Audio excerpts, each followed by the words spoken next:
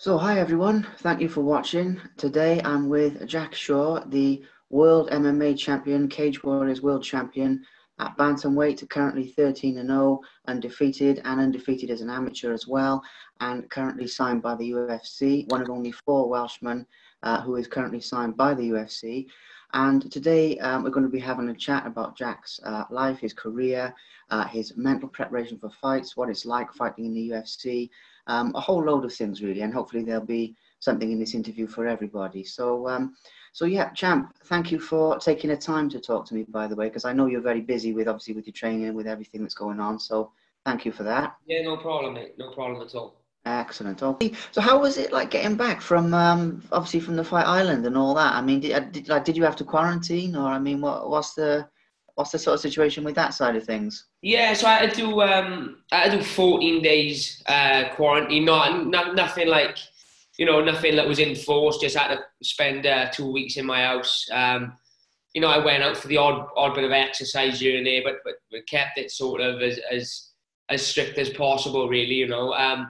Although to be honest, I wasn't too worried about like passing it on or anything. Cause I know also I'd been tested 5 times out there, so.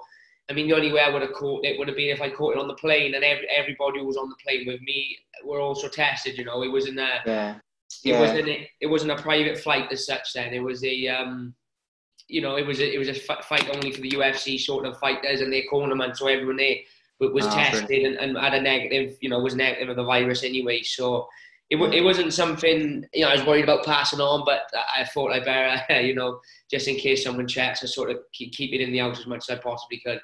Absolutely, yeah, makes sense. Yeah, it's better to be caught, like safe for these types of things. So yeah, oh, good, okay. So yeah, I mean, starting off at the at the beginning, I'm going to start off with an easy one. Actually, that I don't actually know the answer to anyway. The name Tank. I mean, obviously, that's what you're known as. Where did that originally come from? I mean, where did who first came up with that name? Maybe there's a good story behind it. I don't know. So over to you on that one. Yeah, it's quite an old school one, to be honest. Also, I started training at a very young age, sort of like 6, 7 years of age, and my father was training. My father actually was my coach. Actually started about 6 weeks after I did at the same gym. So, a couple of years went by, and he used to take me to the gym on the weekends. Obviously, I had his own key to the gym we used to train at, and obviously a lot of the guys would sort of meet up and have a spar, and I would just keep myself busy on the bags and stuff like that. And I jumped in and sparred with the men one day. I'd imagine I was probably about 8 years of age. Nothing heavy. They were just having a little play around, really. And I sparred with a guy called Simon Owner, who's as far as Welsh MMA goes, he was probably one of the first guys to be involved. And basically we had a spar, and he said sort of to my old man, he's like, I was a little chubby kid, so he's like a young Tank Abbott. He said, full of little belly on him and full of fury. So, him and my old man then started calling me Tank, and for years I was sort of my gym nickname. Because people would hear my dad call me Tank, they sort of just started following suit, and even aside from the fighting, like my friends in school started calling me Tank because a couple of them started training at the gym. All the boys, they knew me as Tank, so they started calling me Tank. Then before I knew it, sort of everyone seems to know me as Tank now locally. The only people I think in Hartery that call me Jack is my mother, my girlfriend, and my girlfriend's mother, and my sister. So it's a fight name, but it is a genuine nickname as well. When I started fighting, they asked me for my nickname. It was just second nature to put down Tank because I've been known as Tank for so long. I mean, outside of fighting as well, so it just made sense. And obviously, Tank Abbott's a legend in himself. So if I can follow on the Tank name in the UFC, then I hope I can add to his legacy a little bit, and there's a new era of Tank now rather than the old school Tank Abbott. Fantastic. Okay, so that's where the name comes from. That's a cool story. I like that. So now another thing. I mean, as soon as we've sort of started there and sort of started back in time a little bit. Following on from that, obviously, it's quite well known that back then, you had some weight issues, basically, you were overweight and things like that. Now, the reason I'm touching on that is not just for the sake of touching on it, but I think it plays into, your obviously psychological strength and that that you have to compete. But anyway, but just going back there, I mean, yeah, I mean, basically, how did you overcome that? And I mean, what sort of motivated you to overcome that? So it's not really one question. It's just your experience with overcoming that side of things, basically. It was, to be honest, mate, it was more so like just puppy fat. You know what I mean? I was never like obese or anything like that. I was just carrying a bit of a belly on me, and I don't get me wrong. As a kid, my diet probably wasn't the best, but I just wasn't blessed with sort of good metabolism and good genetics. I mean, even to this day, if I don't sort of reel my diet in a little bit, I tank the weight on fast. So I'm just one of them. I'm not blessed with a great metabolism or a great genetics, but I'm sort of blessed in other areas. I mean, I think I was always fit as a kid. I was always training like 4 nights a week, and just sort of naturally as I got a little bit older, the weight came off a little bit.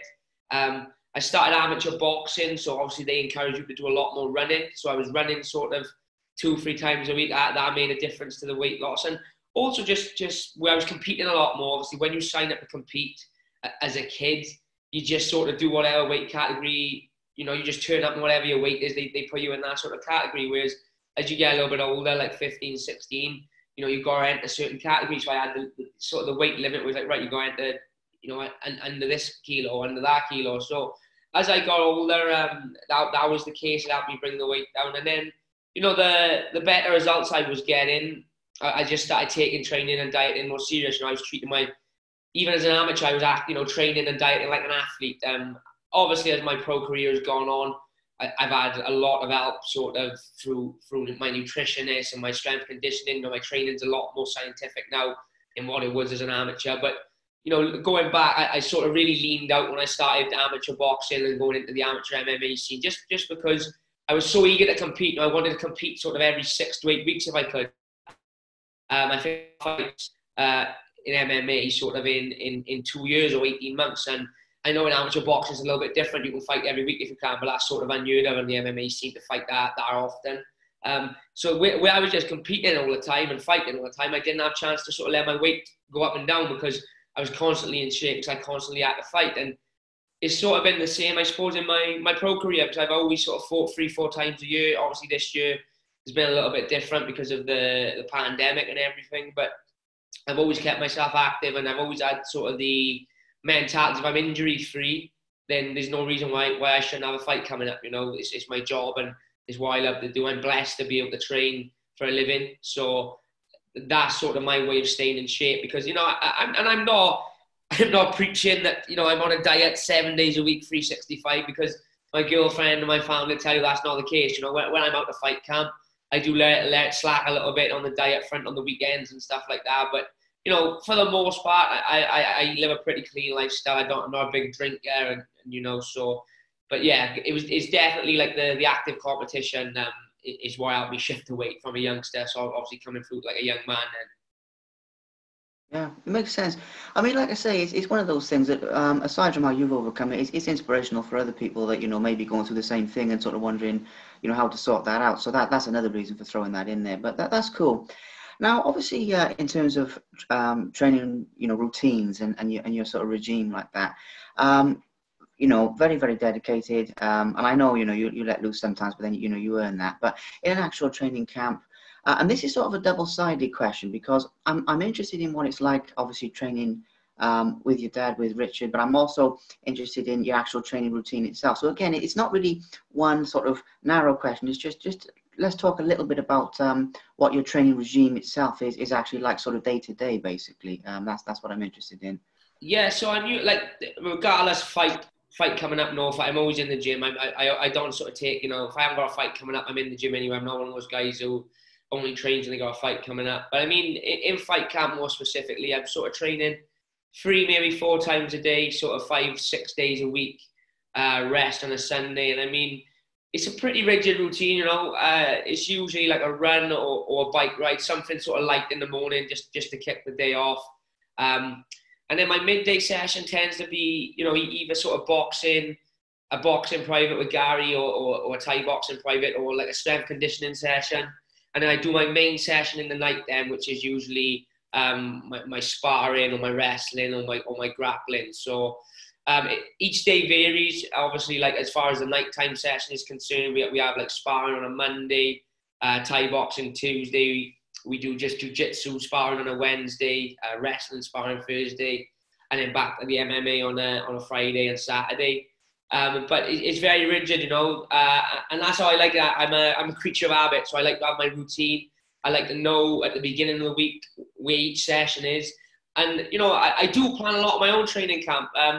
Don't get me wrong, I don't plan my own sessions, but as far as like what I do on what days, apart from the night session, it sort of falls on me. And as I've sort of grown as an athlete and grown as a professional, I've learned to listen to my body and know a lot more. You know, if I need to take my foot off the gas, you know, if I have a tough session, say on a Thursday night, I might need to take my foot off the gas a little bit on the Friday morning, whereas going back sort of 2 years ago, it was just push, push, push all the time. But I've sort of learned that's where the injuries and the niggles come into play, and that's where you start to underperform. So, you know, rest is just as important. Your recovery, sort of with your massage and your cryo chamber, stuff like that, is equally as important as the training. But, you know, I aim to try and do minimum of 2 sets. You know, if I'm doing 2 sessions a day, that usually means I'm having a tired day. You know, it's usually 3 to 4 if I can. And yeah, it's really rigid. Obviously, the level I'm fighting at now is world level, so there's no sort of room to slack off in any area. So as long as I'm sort of fit and injury free, I've got my schedule. I stick to it, and then obviously what happens in those sessions is all down to my coaches. You know, like you know, like a Monday sparring, it might be a matter of we just do like sort of 3 rounds, 5 rounds, or it might be like a shark tank. It's all dependent on what the coaches want us to do. Obviously, I let them take complete control. Same with like my strength conditioning, my boxing, my Thai boxing. I just turn up and what they tell me to do, I do, you know? Absolutely, yeah. Yeah, it makes a lot of sense. And again, it's a good insight because, you know, people don't always see this from just from watching the fight or whatever. Yeah. I mean, you know, obviously people see behind the scenes, but unless you're in the game, you don't always know. So that's cool. Now, obviously, that leads to something else, which is obviously the mental mental. You good? You need a minute? Or Yeah, you're all right? no, it's the dog. He's out there scratching the door, but you'll have to wait.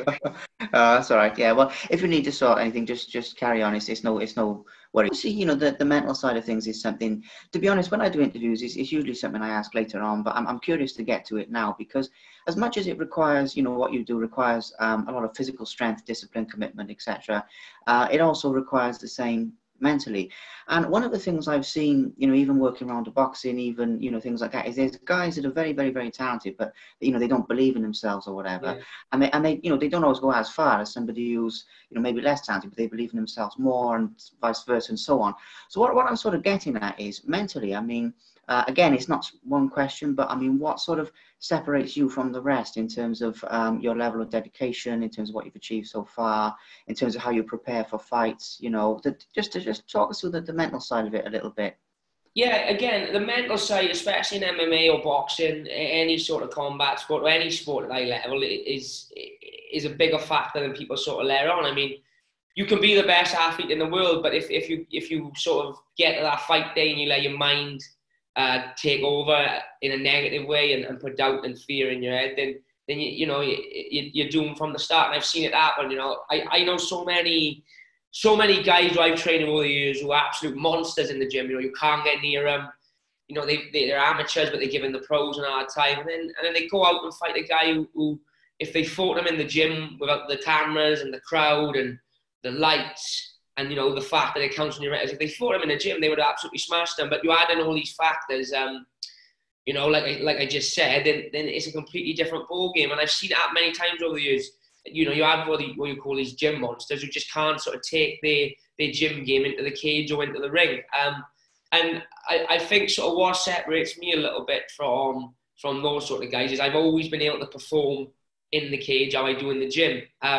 You have certain guys who perform better in the cage than they do in the gym, whereas I'm one of those is if I'm pulling something off in training and I'm drilling it, you know, and I'm performing very well leading up to a fight and trying no full I can take that into the cage with me. You know, never once have I sort of come out of there and thought, you know, that was that didn't go how I expected to go in, or that didn't go how I prepared for it to go then, you know, because obviously every fight is different. It never goes step by step how you expect. But I've always been able to sort of take my strengths and my game plan from the gym into the cage. You know, the crowd and the cameras and the lights and the fact that it's an official fight has never really bothered me, to be honest. And I think that's a big factor of my success. You know, I like I always say, I'm not the most sort of athletic. I'm not the strongest person you'll ever meet, or the most, you know, the most explosive. But what I am is very sort of technical. I've got a real eye for technique.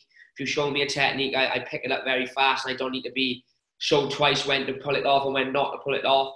And I also carry what I can do in the gym into the cage, and that's not so much physical ability, that's mental ability. I train with guys, like, I know I keep harping on about it, but I train with guys who are looking awesome for a fight, and then fight night comes and you think, you know, he just hasn't performed there how he's performed for the last 6 weeks in the cage, whereas I've never really had that problem, you know. If my coaches put a game plan in place for me, then they know I can carry that out during fight night. And to be honest, I'm never one of those. I've never done sort of the mind training. You know, I see guys now work with sports psychologists. I've never sort of felt the need to do that. I'm not knocking anyone who does feel the need to do it, you know, because it obviously is very beneficial for a lot of guys. But it's never been something that I've had to do. I've just always been blessed that, you know, I'm quite mentally strong anyway, and I've got quite a strong mindset, which is a big reason why why I'm at the level I am today. Excellent. Okay, it's a really, really good insight, that is, Jamp. It's you know, it's better again than what I was hoping for. So thank you for that. Now, there's only a couple more things, sort of more generic things before I want to move into certain fights. But one of the other things that I touched on earlier, and I just want to go back to it, is obviously, you know, training with your dad and training with your. I mean, I'm very fascinated by that dynamic, because you know, it's something that you see a lot. You know, and I don't want to leave Gary Lockett out of this, obviously, because he's a fantastic coach who I know very well. But I don't want to leave him out. But just focusing on your training dynamic there. I mean, again, I mean, what is it like training with your father in that sense? I mean, you know, again, it's not necessarily a narrow question. I know I keep saying that, but some of them are a bit more, slightly more blanket, you know. Okay, but yeah, I mean, just talk us a little bit about what that actual experience is like for somebody who doesn't know. Basically, that's where I'm coming from. I mean, it's again, I get this question a lot. It's a tough one for me to sort of explain, in a sense, because he's always been my head coach. I've never had another head coach. You know, I've got Gary and Carl and Greg and him, but I've never had he's always been the head coach, so he's always been the boss. So I can't sort of really compare it then to a time where I you know, had an head coach that wasn't my father, because he's always been my head coach. But we seem to have the dynamic sort of, you know, nailed down. When we're in the gym, it's not sort of, or during, you know, the session anyway, it's not sort of father and son then, if he's the coach. So he may say something that I don't necessarily agree with, or I don't necessarily think is right, but I know in the back of my mind it is right, you know, because he wouldn't be saying, he's not saying it for his benefit, he's saying it for for my benefit. So we've got that sort of nailed down, you know. Outside the gym, we've got a different relationship than what we have inside the gym. We're both quite laid back, so we don't clash very often, you know, as you would expect, sort of a father and son too, when you're working so closely all the time. You know, like when we was out in Abu Dhabi, I was away with him for the full 10 days, and you know, apart from a bit of moodiness due to the weight cut, you know, he didn't annoy me too many times. But no, we've got it nailed down. And you know, when we go into like a sort of fight night, despite there's 3 guys in the corner, they sort of all relay the information to my dad, because they know that that's sort of the voice I zone in on, because that's the voice I've always had in the corner. My corner teams have changed over the years, but I've always had him in there. And you know, each coach plays just a bigger role as he does, in the sense of Carl, my wrestling coach, and my other MMA coach, and yeah, like you say, Gary, my boxing, and him. But you know, I sort of focusing on his voice. And to be honest, it's one of them now where I've said it before. I don't think I probably wouldn't be comfortable now fighting if he wasn't there. Just because it's the second nature now. You know, if he's not there, then I probably wouldn't fight. You know, he may keep, if he comes to me one day and says, look, I can't do it no more, for whatever reason, then that'll very likely be the day that I sort of hang the gloves up and say, well, if you ain't doing it, I'm not doing it. So we've got the fighting relationship nailed down, as well as our relationship outside the gym. But it's very, obviously very successful. It's working for us. You know, we're unbeaten in MMA in 25 fights. So you know, it's obviously working very well, and what we're doing is working. Not to say that we may need to change things as the years go on, but you know, I'll always want him there, and I'll always want him in the corner for as long as I'm fighting. Brilliant. Okay, excellent. All right then. So moving into some actual fights themselves. I mean, obviously, obviously you've had a lot. I mean, so there's more than we can talk about. All of them. But a few highlights from that. I mean, so far, obviously, winning the Cage Warriors World Championship is obviously up there, and obviously you defended it as well. But talking about winning it, and I know this is probably something you've talked about a bit, quite a bit, but I still want to get it in there. Obviously, winning a world title. I mean, when I work around the boxing, some guys say it's something you can't put it into words or whatever and all that. Some people can actually describe it, and don't get me wrong, I'm sure it's something you have to experience to fully, fully appreciate it or whatever. But if you had to explain to somebody, when you won a fight, when your hand was raised or whatever, what that sort of what goes through your mind, or from your point of view, in a situation like that, how would you sort of describe that experience? It's not so much the fight itself, but more the that element when you won, when you got there after all the years of dedication, commitment, and everything. Like I say, I mean, what went through your mind basically? To be honest, the world title one will always be special to me. I mean, number one, it was a world title. I mean, like as a kid, I sort of won Welsh titles and British titles. I won a European title as an amateur, but I never sort of won that world, and that wasn't through not being good enough. It was just the opportunity never arose on the amateur scene at the time. So when I signed with Cage Warriors, like a lot of people was like, oh, he's going to fight for the belt. And I tried not to like zone in on it, because I've always had the attitude of one fight at a time. But, as I started climbing the ranks, it started to become sort of like inevitable to me mentally that I was going to sort of fight for the belt. And I started to sort of envision myself there, having the world title status, actually having the belt. So when I did get a win, it was just like an elated feeling, like all the years of sacrifice, like missing birthdays and parties and, missing time with your friends and family, that is all paid off.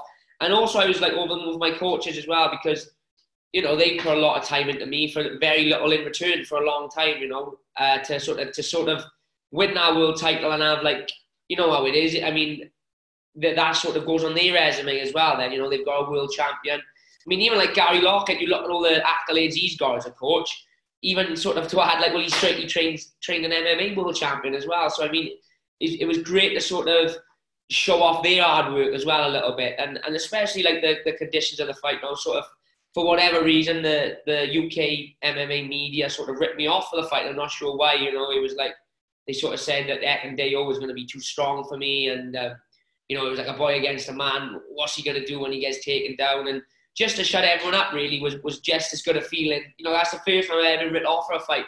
I mean, I've had people say I'm going to lose and whatever, but to be completely written off by sort of everyone in the media that wasn't a Welsh journalist was something that motivated me for the fight as well. So to sort of just shut everyone up, to beat him the way I did, to dominate him from start to finish at his own game as well, where everyone thought it was going to be like that, but obviously the roles were going to be reversed. It was just such a great night for me and my team, and to be honest, it was a night I'll never forget. To do it in Wales as well, on what at the time was Cage Warriors 100, which was at the time was the biggest card they've ever had, and to obviously win it, but not only that, to be the headline fight, like the people on the undercard looking back, Rhys McKee and Jay Herbert now in the UFC, Nicholas Dalby is now in the UFC.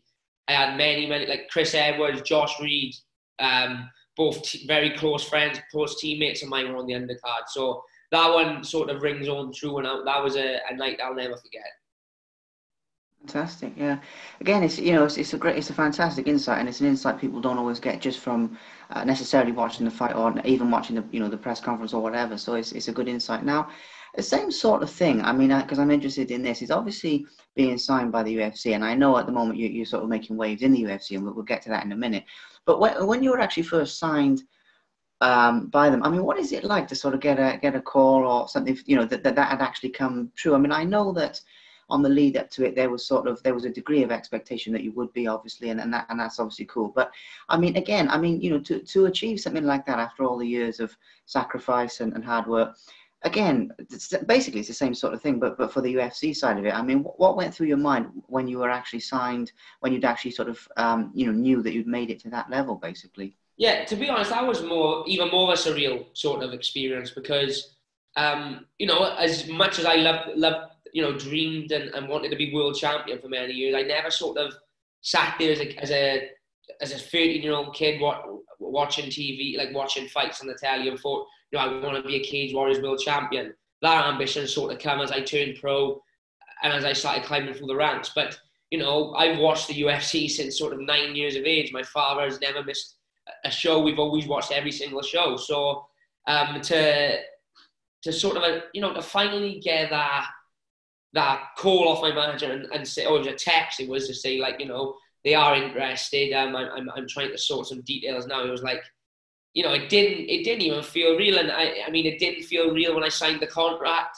It didn't even feel sort of real when it was announced. It didn't actually feel real until I stepped into the cage, because to dream of something like that for so long, you know, and then to finally have it come to fruition, to have Bruce Buffer, you know, doing your intro whilst you're watching him in the cage, to look down, you know, and you've got the UFC logo on your gloves, you've got your Reebok kit. You know, I know Dana wasn't cage side for my first fight, but he was cage side for the last one. So to sort of see all these familiar faces that I see on the TV every week, you know, and I seen as a kid growing up, to have all that, like, sort of be my life now is still a little bit surreal to even talk about it now. To even talk now about, like, 2 weeks ago, Bruce Buffer did my intro and Dana White sat there and watched the fight. It's still sort of, it's sunken in, but it's still surreal when I don't speak about it out loud, obviously, often, you know. It's like, it's in my own head. So to say it out loud, it still feels surreal now. And, you know, if I lose 3 fights in a row now and the UFC say, pack your bags, you know, you're done, at least I can say I you know, lived and sort of made a childhood dream come true. You know, don't be wrong, I'd love to win the title and I'd love to make the millions of dollars.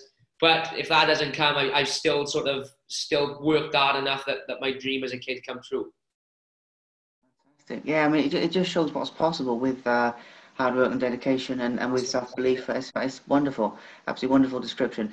So, I mean, again, now this is the other thing. It's obviously coming to your most recent fight. Now, I know I'm skipping over the UFC debut here, but I'm interested because of everything that's going on in the sort of COVID and everything like that, and Fight Island and everything. I mean, it's fascinating. I mean, Fight Island itself, what is it like there? What's the experience? What was the experience? Because again, I mean, you're only sort of 2 weeks in it away from that, so it's quite fresh in your mind. Obviously, fantastic performance and fantastic win, by the way, just to get that in there. But yeah, I mean, Fight Island itself, in a way, it's sort of unique. I mean, I know that the UFC has done events there previously, before, obviously long before this pandemic. But yeah, I mean, what was your experience going to sort of such an exotic location like that? I mean, it must be pretty cool. But again, what are your sort of reflections on? Yeah, it was a surreal experience, and it had many pros and many cons. I mean, it wasn't all sort of plain sailing and, you know, a dream experience. It was a dream experience. It was a once in a lifetime experience, I imagine. But, you know, there was stuff as well that was tough. But sort of to fly out there like first class, and, you know, you got all the people in like the, you know, it reminds me of like the Alien films, you know, where they got their face masks, they got their suits on, and they're testing you, right? You've been tested, get back to your room. So all that was surreal, you know. We went for a little walk about the island, and one day there was a private beach with an octagon. There was no cars on the road, no civilians, because the sort of 10-mile radius of the island we was in was shut off just for the UFC. I mean, we was on a Formula 1 track. The hotel was in the middle of the Abu Dhabi Formula 1 track, so that was insane as well. But, you know, it wasn't all sort of, you know, glitz and glam. It was a tough experience as well.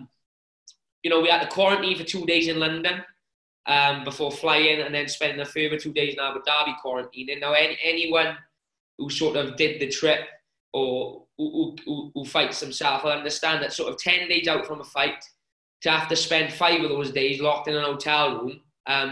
You know, 2 of those days I was on my own, and 2 of those days I was with my father, my coach. So to do that little sort of where you can't run, you know, you can't go for a walk, you can't be active, it was very mentally and physically tough. I mean, there's no sort of secret. I mean, everyone who's fought on Fight Island or even in Vegas on the UFC at the minute, we were having to do this quarantine. It does complicate sort of the weight cut and stuff like that. But I mean, it's just things, again, that helps me build myself up mentally, because I look back on the experience now and I think, well, if I could still make weight and perform, you know, to the best of my ability with all these things in, you know, factor in the quarantine in the room for 5 days, we had to sleep through the day, you know, and train in the night because we had to fight on the American time zone. in fact, it was 45 degrees, you know, in the middle of the night, boiling hot. To go through all that and still perform the way I did, and still, you know, just still do all that whilst factoring all these outside factors I had no control over. It's just like, it's a little sort of mental, personal victory for me, where I can think, well, you know, you still pulled it off, you still performed how you usually would despite all this shit going on. So it was a very unique experience. I mean, as great as Fight Island is, obviously a lot of people think, you know, you're going to Abu Dhabi for 10 days, you know, you're lucky, and we are lucky, because I mean, at the beginning of the year, I didn't think I would have any fights this year with this pandemic, but fortunately I've got out there now and got one in. I can maybe get another one in before the end of the year, but it was a very, very sort of tough experience as well, and it's just a testament to my team as well. Obviously, Carl and my old man came, Brett Johns and his brother were there, because Brett fought just after me, so I'm glad I got to share it with people very close to me, and I like to think, you know, we all helped each other get through it and just make a tough experience a little bit easier. But all credit to the UFC, you know, it couldn't have been any safer, the hotel couldn't have been any nicer, the venue was spot on, you know, everything still ran as smoothly as it would, as if, you know, you would never think, apart from the testing and the no crowd, you would never think we're in the midst of a pandemic. You know, the way they look after us is second to none. And we're really fortunate, to be honest, to be with a company who, despite all of this madness going on in the world, can still do what they do and give us an opportunity to get paid. Absolutely. Yeah, I mean, again, it's a brilliant insight. It's, you know, it's one of those things where, and you're right, because I mean, I love the UFC sort of attitude to this, where, you know, how they've adapted and everything like that to keep their shows going is fantastic. Brilliant. Okay, now I've only got a few more anyway, but moving on from that, one of the things I was going to say is, obviously, I had sort of in my mind, you know, to ask you different questions about what you think your best submission, what you think your best this, best that. But actually, what I'm going to do is, again, is broaden it out a little bit in terms of, you know, looking back on your career so far. And we will get to the future, I promise. But just a couple more looking back ones.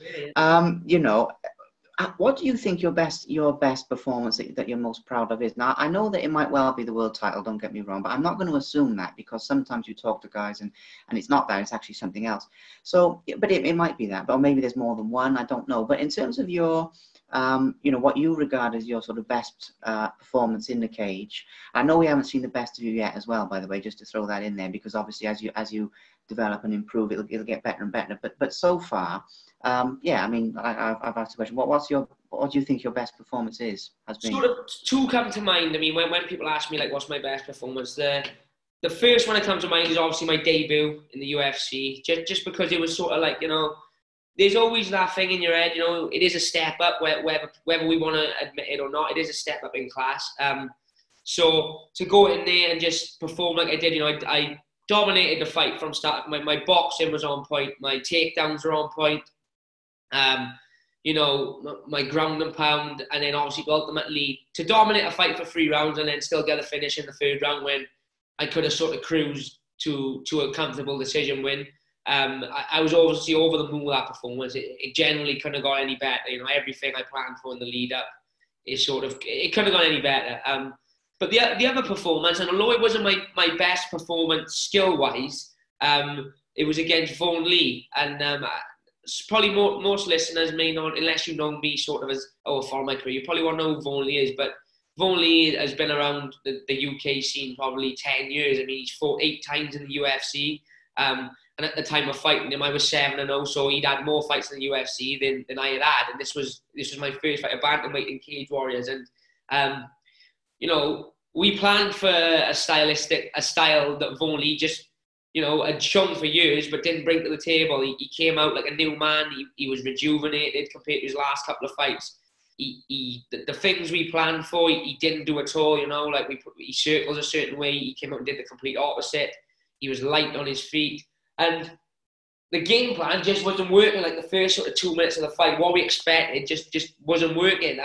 But the reason I say this is one of my proudest performances is because I had to sort of switch it up on the night and think on my feet. You know, it was one of the first times where my route one of just, you know, hit the takedown and dominate didn't go to plan.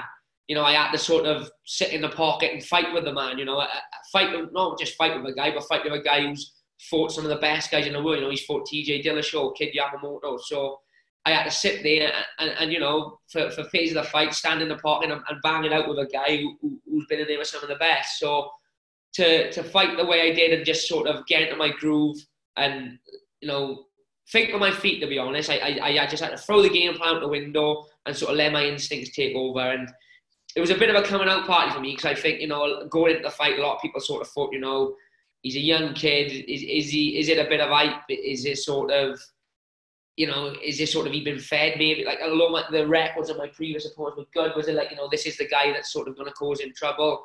And I bet for sort of the first minute and a half of the fight, they thought it was. But, you know, to turn it up the way I did it, to eventually, you know, outstrike a guy who's an elite level striker, and then to grind him down and punish him on the floor, it was a very sort of career defining moment for me, where I sort of knew in my head, because I mean, I never had sort of any adversity in a fight up until that point. With this one, I thought, you know what, like, they can ping me with a good shot, or they can defend the takedown, but, you know, I'll get him in the end. And that was one of my proudest performances as I was only 22 at the time, so I was still a young kid. And, you know, I was very happy with that fight. And Vaughan Lee's a top-notch guy as well, me and him stay in touch regular. So it was an honour to share the cage that night as well with a guy who I watched fight as a kid, you know. So it was a special night for me, that one as well.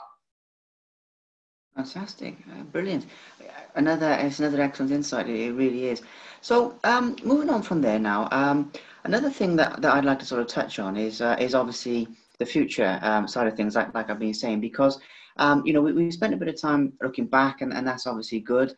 But obviously, and I know obviously at the moment the future is a little bit sort of up in the air with this pandemic, and people have to adapt. But saying that, I mean, UFC is moving things forward very nicely. So, you know, but yeah, I mean, not just specifically. Now, with this question, I'm not just asking sort of immediately, you know, like the next fight, although it'd be good to talk about that.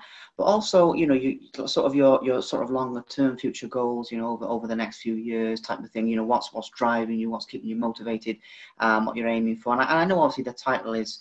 The UFC title is obviously going to come into that, but there's probably more to it than that. So, so yeah, I mean, let's talk about the future. Let's talk about what's driving you to keep moving forward right now, basically. Yeah, I mean, like, I mean, it sounds cliche, but I've always enjoyed fighting. You know, I've always enjoyed competition. I enjoy being in the gym with the boys. You know, it can be tough some days, but 90% of the time you want to be there, and you got to sit back sometimes and, you know, look at the fact that I'm not working your average job and getting paid like very good money to do something that I love and that I've always wanted to do. So that sort of drives me and motivates me just to keep living. You know, whether I do this for another 10 years, another 5 years, whatever. You know, I've lived the dream now from sort of 21 years of age. I've trained full time and fought full time, and to keep doing that, I mean, win, lose or draw, I can't really complain. You know, there's guys out there who are, you know, there's boys who I train in the gym who are sort of shoveling cement friggin' 9 or 5 days a week and doing it for pennies, and then having to come and train in the night. Whereas, you know, I can get up, train, go home, recover, have my food, sleep if I need to, before repeating the process. And, you know, I'm not trying to glitz up the fight life, because it is tough. It's a tough old gig, you know, training 3-4 times a day, dieting, sacrificing what you sacrifice. But in the grander schemes of things, you know, it's a short-lived career, and what we get paid for, you know, what we get paid for is to train and do all our graft, and the fight to me is the enjoyable bit. And the only thing that motivates me is I just love fighting. I mean, I'm not trying to sound like the tough guy or the hard man, because people know that's not my gimmick and that's not my act. But I generally love the fight. You know, even for that last fight, I was in there and I was sort of just thinking to myself, like, I've been having a good, you know, I'm having a good time. I'm enjoying myself here. You know, I'm not scared to be in here. I can't wait. It's not like I can't wait for it to be over. I just enjoy being in there. So if I'm in there for a minute or 15 minutes, I enjoy my full time in the cage. And if I knock it on the head next week, I'll have enjoyed the hell out of the last sort of 5 years of what I've done. And if I knock it on the head in 10 years, you know, I think, you know, I've had 10 years or 15 years then it'll be of doing what I love, whether that's win, lose or draw. So that's all that motivates me. I also love sort of seeing the gym name up in the lights, you know, giving my coaches the well-deserved credit they need. You know, And they don't need to hear me say it, but by me sort of fighting at the level I'm at and performing I am, it highlights how good they are as coaches as well. So I enjoy that side of it. That's motivating as well. And the results, I mean, everyone loves to win. You know, no one likes to lose. So as long as I'm winning and performing well, I'm always motivated to try and keep that streak going and sort of better my last performance. Excellent, excellent, good stuff. So it's only I think 1 or 2 more now. And one of the things that I meant to touch on earlier, but I sort of skipped over, so I'll just go back there, is you mentioned the cryo chamber, and you mentioned that, and I'm sort of curious about some other aspects of training like that. And what I mean is, again, it's not strictly speaking one question, it's sort of a few different things. I'm curious about the areas of nutrition, you know, and how you apply that, and just other aspects, because where I'm sort of going with this is a lot of guys, you know, there's very traditional training that you can do, and that's fantastic. But it strikes me that you're sort of adding other things into the pot, basically. So in terms of the nutrition side of things, what are your sort of thoughts, and what do you do with that side of things? So my I'm quite a big guy for the weight I fight at. So I got a very good nutritionist, John Williams. He owns PAS, the supplement company who sponsor the Welsh rugby team and football team. And I work very closely with him, sort of in and out of camp. He sets my diet plan, he tests my body fat, and I update him then every week. So obviously my weight, and he'll keep me in check, or, you know, adjust this, adjust that. And I work very closely with a lot of people, you know, that sort of help keep my nutrition on point. I mean, aside from the nutrition, sort of recovery wise, I look after my body. I don't trash my body. You know, in my opinion, this is not slating anyone specific, but there's too many MMA fighters and too many boxers who are stuck in that sort of Rocky style of training, you know, chuck the sauna suit on and run 10 mile every morning, you know, and then they wake up the next morning, they fucked, and then they do the same thing again. You can't do it, you know, you'll have a short career, your nervous system will be trashed, you do that, you know, you've got to be getting your recovery in. You know, I have a sports massage every week. I go and see the chiropractor once a month.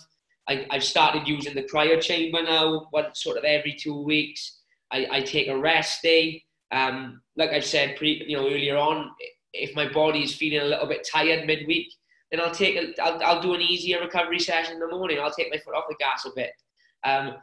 We live in a world now where it's not hard to access this, you know, the benefits and you know, what's the word I'm looking for? Sort of expand our knowledge on our body.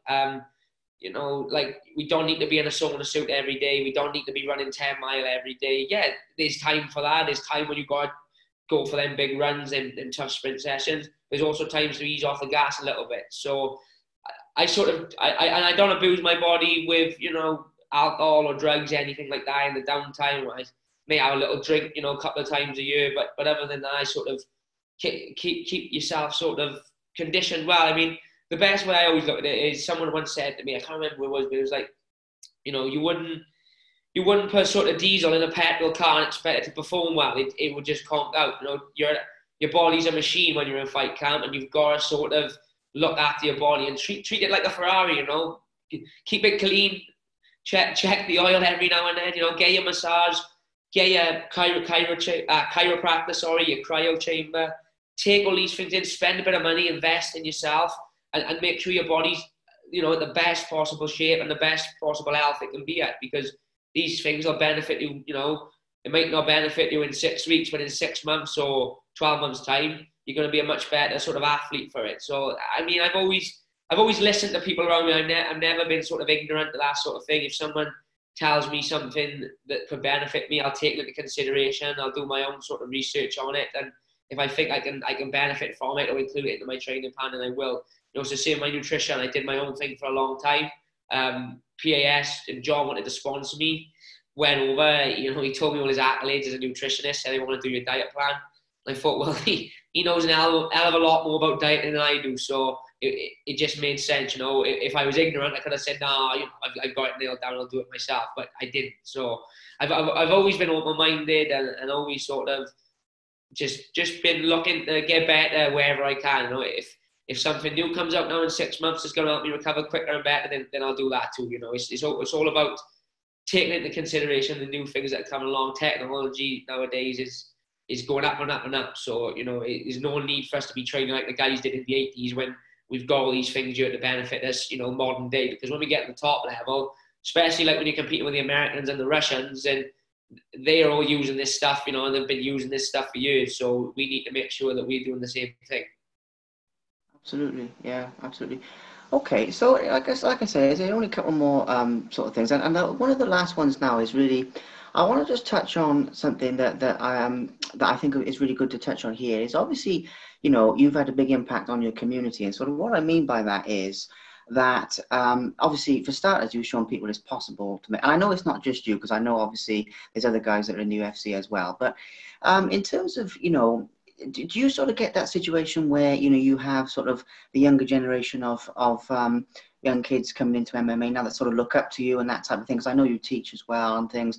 So, I mean, I had that as something that I just wanted to cover, because I think you've had a big impact on your community and a very positive impact. But in your own words, I mean, what are your experiences with sort of inspiring, you know, the younger generation of fighters, of athletes, basically? Yeah, I mean, that's just a nice, it's a nice sort of like, it's a nice perk of the job. You know, I have kids messaging me on Instagram and Twitter daily saying, you know, they're big fans and they're local kids, can I come train with you? And, you know, I've always tried to give back where I can. Like you know, I am very busy. I don't get to sort of answer every message and every request, but if I can, I will. You know, if anyone ever comes up to me in the street, I'm especially a youngster, I'm always open to a picture and having a chat to them, you know. Maybe not so tolerable to the drunken idiots in Hartery town on a Saturday when I chew my ear off, but, you know, I always got time for the youngsters coming up. I run the MMA class at Show MMA now, where kids from anywhere, you know, you haven't got to be a certain level, you can literally just turn up and if you want to do my class, you can do my class, you know.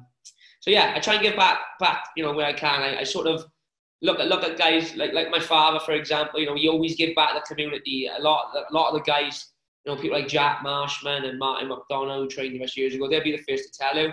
If it weren't from finding our gym, they probably have ended up dead or in jail. So I always try and give back where I can.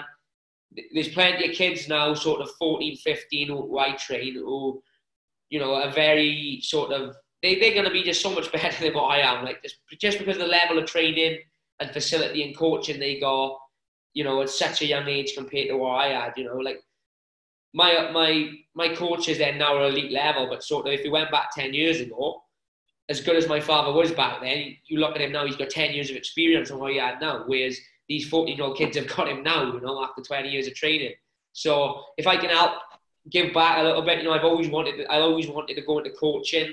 I think this is sort of my way in with the youngsters. You know, it's only a couple of times a week I got to give up my time to help them out. So, you know, when I do hang the gloves up, it just means that the kids who I've taught from a young age will probably then be men and be looking at sort of amateur and pro, and it just means I can help give back a little bit to them. I mean, whether it be teaching them skills, you know, sharing my mindset with them, or just tell them about my, you know, they you know, kids like the 20 questions, the young kids in the gym, like, well, what was it like on Fight Island? What's this like? You know, what's it like when Bruce Buffer called it in? So whether they want to ask me about a technique or just ask me about an experience I've had, I always open to giving a bit back to them. So, you know, it's a small community at Leary, but everyone wants me to do well. So if I can give back to the kids at the gym or the kids in the community, then, you know, obviously I will. Fantastic. And the last one, because I know that we've both got things to do actually, so because this is sort of doubled in time than what I thought, but that's a good thing, so don't worry. So the last one is, yeah, in terms of advice. Now, obviously, I know if people want advice from you, you know, they should obviously come to the gym. So I'm not sort of saying, you know, give too much away or anything like that. But if you had to sort of say to, or if you had to sort of say about somebody who wants to succeed in MMA, in boxing, in anything really that they put their mind to, what would be sort of, I don't know, one or two sort of key pieces of advice that you'd give, that you'd say sort of are essential for success? And like I say, don't give everything, because I know if people want it, they should come to the gym. No, but just a couple of things, like when they walk in, maybe you can see like, oh, you know, he'll go places because of whatever, you know. I'll keep it, it's quite short and sweet, sort of, whenever I get asked that question. Is number one, your coach always knows best. You know, if your coach is telling you to do something, it's not for his benefit, it's for yours. He's your coach. He hasn't got to go in there and fight. So he's not saying it for his benefit, he's saying it for you. And the second thing is I always say it, chase the dream, and everything else that comes with the dream will come with it, you know. Don't chase the fame, don't chase the money, don't chase the nice cars and, you know, being the celebrity and having all these Instagram followers, you know, fuck all that. Chase the dream, you know, chase wherever your dream is. You want to be UFC champion, Cage Warriors champion, amateur champion, or whether you just want to train full time or just want one fight, or you just want to do what you love. And that's not related to MMA, that's related to anything. Chase the dream of what you want to do, you know. My dream was always to train and compete full time and go to the UFC. Everything that has come with that has come as a byproduct of me chasing my dream and sacrificing my dream for all these years. So I know I tell them all the time, but I know that all the young kids at the gym will probably watch this. Like I always say, you know, chase your dream. If you truly love something and you want to chase it hard 100%, you're gonna have to sacrifice. You know, there's no success without sacrifice.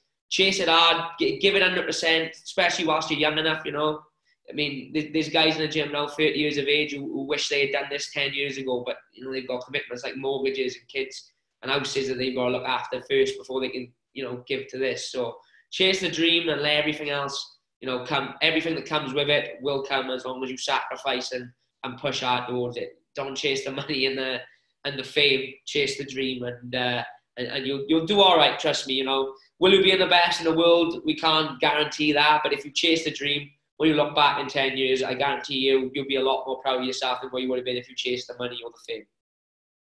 Brilliant. That is a fantastic message, champ. And it is a little bit off topic, but I mean, I love that psychological side of things. I mean, I'm always reading all this. I don't like the term self-help really, but all that type of, you know, positive type of stuff. And you know, it's fantastic. But it's not just positive, like positive. I mean, it's the science of how to do things the right way in life. And it's fantastic that you're sharing that, because obviously people look up to you. And to be honest, that side of things is a big reason why I've even putting this video together in the first place, is to get that side of stuff out there. So brilliant. Well, like I said at the beginning, I mean, thank you very much for your time, because I know we sort of squeezed this in, but I really appreciate you taking the time to talk to me. No problem, mate. Enjoyed it, and obviously, hopefully, if I get a fight booked or after the fight, whatever, we'll do it again, and we'll catch up on whether I won or lost, or who the opponent is or whatever. We'll definitely do it again. Oh, sounds good. Sounds really good. And I'm sure it'll be a win, you know, you don't have to worry about that. But yeah, absolutely. I mean, it's been a really good, really good insight into your career and everything. And hopefully it's been something that, you know, a little bit different in definitely. It's always nice to do one. Obviously, we don't have the same old questions, you know, of who you going to fight next, who do you want to fight next, blah, blah, blah. So it's nice to get into a bit of the deeper side of things. So yeah, I enjoyed it. Oh, that's good. Yeah, that's what I aim for with these, is like that deeper side of things, 100%, yeah. Oh, mate, I'll speak to you soon, right? All the best. All the best. Take it easy. Ta-da. Bye now. Thank you very much for watching. Please subscribe to the Simply Inspired YouTube channel, and there'll be more videos coming soon.